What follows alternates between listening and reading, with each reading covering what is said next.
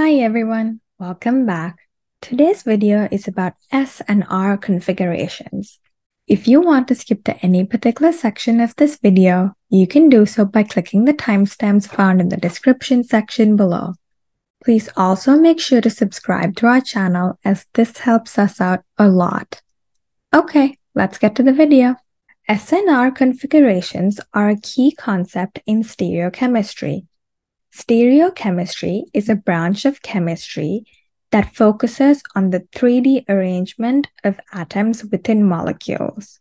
It also considers the spatial relationship between different chemical groups within molecules. Stereoisomers are part of stereochemistry. Stereoisomers are molecules with the same molecular formula and connectivity of atoms, but differ in their 3D arrangements. S and R configurations are used to classify chiral molecules.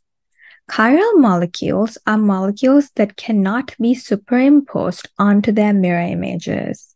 The terms S and R configurations are used to describe the absolute configuration of the chiral centers. To understand S and R configurations, it's essential to grasp the concept of chirality. A chiral molecule lacks an internal plane of symmetry. This means that it cannot be superimposed onto its mirror image. Chirality often arises in a molecule with a carbon atom bonded to 4 different substituents. This creates what is known as a chiral center.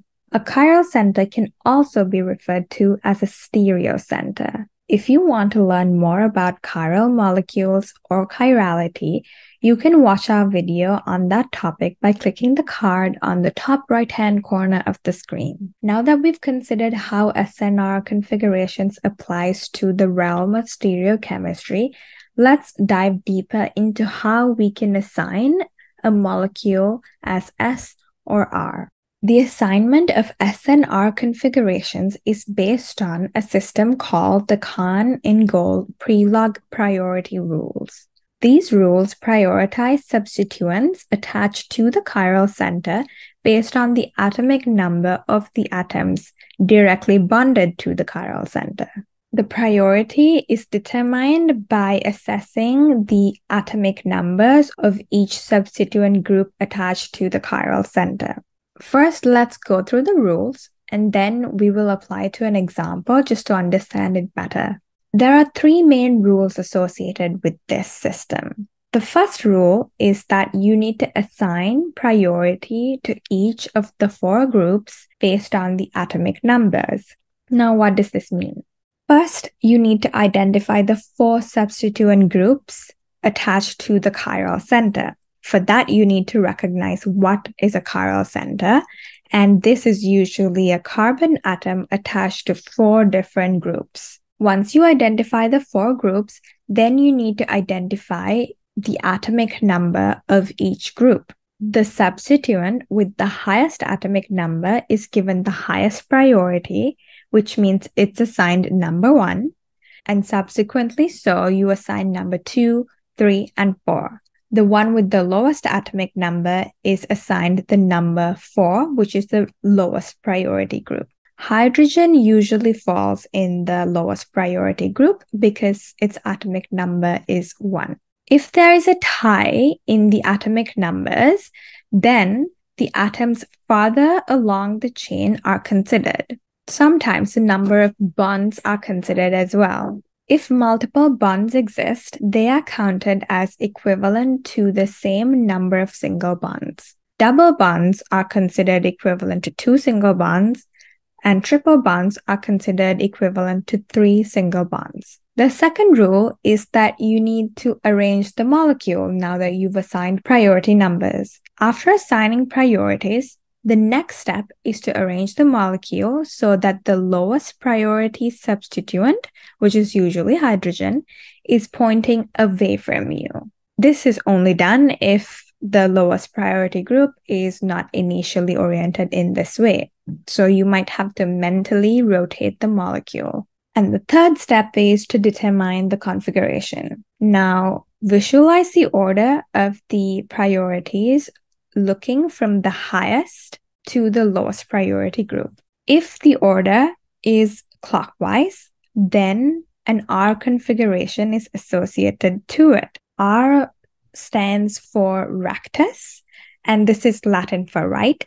So if the priority groups are rotating in a clockwise direction, which is it's moving towards the right-hand side, then it's easy to remember. However, if the priority groups are moving in a counterclockwise direction, then it is assigned an S configuration.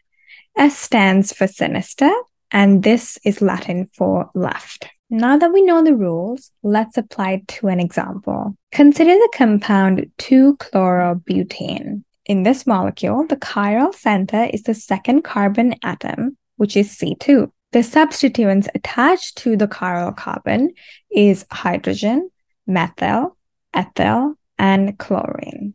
Now let's go through the 3 rules. First one is determining the atomic numbers and assigning priority groups. Priority is assigned based on the atomic numbers of the atoms directly attached to the chiral center, as we discussed before. So, chlorine has the highest atomic number, which is 17. Therefore, chlorine gets the highest priority number, which is 1. Next is carbon, and ethyl takes priority over methyl. The reason for this is that in ethyl, the carbon is connected to another carbon. So the ethyl group gets the priority of number 2, and the methyl group gets the priority of number 3. And finally, hydrogen gets the lowest priority group, which is number 4. The concept of multiple bonds does not apply here, as multiple bonds do not exist, so we will disregard this part of the rule. And now let's move to the second rule, which is arranging the molecule. This step entails positioning the molecule so that the lowest priority group is pointing away from you. If this is needed, then you mentally rotate the molecule to achieve its orientation. And then finally, the third step is to determine the configuration. Now, observe that the order of the priority groups is such that chlorine comes first, ethyl comes second, and methyl comes third. We do not consider hydrogen because it's going into the page. So when we consider the direction from the highest to the lowest priority groups, we see that the order is clockwise, which means that the configuration is R. Now, just to help you recognize how this is different, let's consider this molecule's mirror image. We would go through the same steps and the priority numbers for each group would remain the same, but you see that its mirror image would have the configuration of S. Molecules with opposite configurations, that is S and R, at a chiral center are enantiomers. Enantiomers have identical physical properties. That means that they have identical melting points, boiling points, and solubility, but they differ in the way that they interact with plane polarized light. Therefore, these are a type of optical isomer. If you want to learn more about enantiomers, you can watch our video on this by clicking the card on the top right-hand corner of the screen. If you also want to learn more about plane polarized light in the context of polarimetry, we also have a video on that, which you can check out on our channel. Now, you might be wondering why this is important. The SNR configuration system in stereochemistry is crucial because it provides a standardized and systematic way to describe 3D arrangements of atoms around chiral centers. Understanding this and the stereochemistry of compounds is significant and has important implications in various fields of chemistry, biochemistry, and pharmaceutical sciences. For instance, it helps us to predict reactivity. Different isomers, especially enantiomers with SNR configurations, can exhibit distinct reactivities in chemical reactions. The spatial arrangements of atoms influences how molecules interact, and understanding this helps us predict how reactions might occur and their outcomes. This is important in drug development. Enantiomers often have different biological activities. In drug development, it is critical to control the stereochemistry of a molecule to ensure that the desired enantiomer is what is synthesized and harmful ones are avoided. The SNR configuration is essential for designing drugs with specific therapeutic effects and minimizing side effects. This was very evident in the example of the drug thalidomide, where one was therapeutic and solved nausea in women that were pregnant, whereas the other enantiomer caused severe birth defects in the baby. So this highlights the extreme importance of identifying stereochemistry, enantiomers, and identifying ways to differentiate them.